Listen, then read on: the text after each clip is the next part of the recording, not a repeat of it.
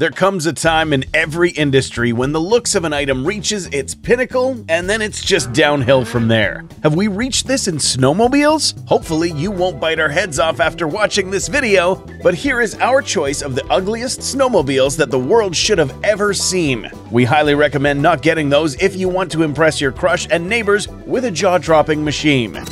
The first sled that comes to our mind is the Ski-Doo Freestyle 300. For some reason, this machine doesn't look like it belongs on powder. The shocks match the windshield and graphics along with the idler wheels, but the overall look reminds us of the Transformer Bumblebee, which in this case is not something you should be proud of.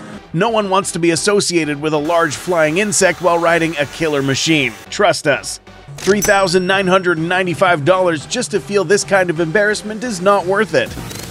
Sadly, the statement, "it could be worse," is a reality. Judge for yourself. The number 4 Polaris IQ 440 is a stupid mistake that we hope will never happen again. Well, maybe only when it changes the designer. But for now, this weirdo deserves nothing else, just to be hidden under the blanket in the garage.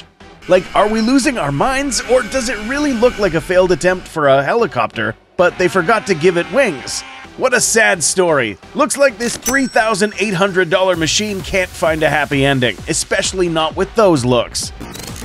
The third sled on our list was Yamaha's first 4-stroke snowmobile, and you know how it goes with the revolutionary machines. It's either the best thing the world has ever seen, or everyone tries to forget about it as soon as possible. In this case, the Yamaha RX-1 is a nightmare that will haunt you in the night. The machine was built on an all-aluminum Delta box frame designed from scratch, and you can most definitely tell. Not that its design was as eye-pleasing as we would like, it also had some technical difficulties. So don't trust the salesman when he tells you that the beauty is on the inside.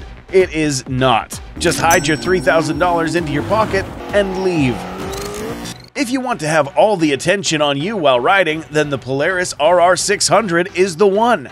And don't worry, no one will fight over it with you. Thanks to its horrendous design and bright red color, Polaris ensured that RR600 shines on trails.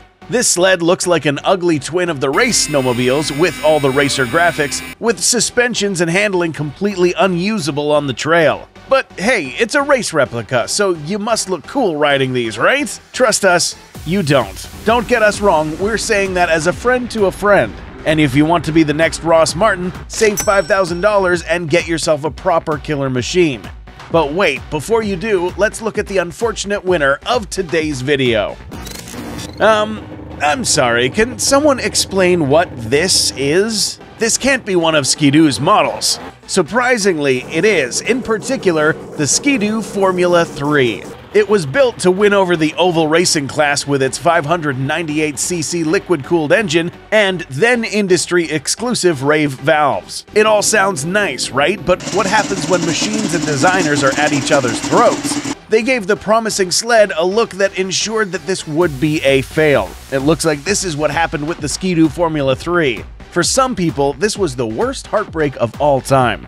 The only thing left for us is to avoid this ugly weirdo and not splurge $7,199 just to be made fun of.